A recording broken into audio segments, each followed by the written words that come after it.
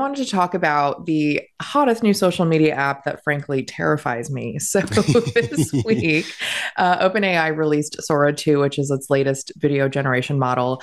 It's supposed to be more physically accurate and realistic than the previous model, not terrifying at all. It has synchronized dialogue and sound effects.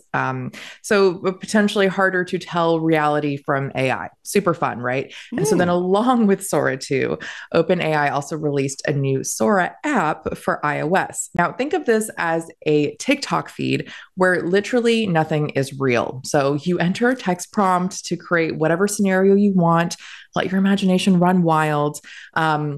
And it will generate that. And so you have these like short bite-sized videos that you continue to scroll through.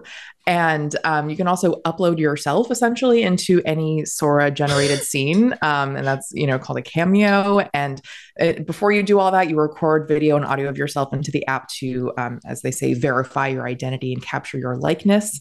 And then you can also give other people permission to use your likeness in their own videos.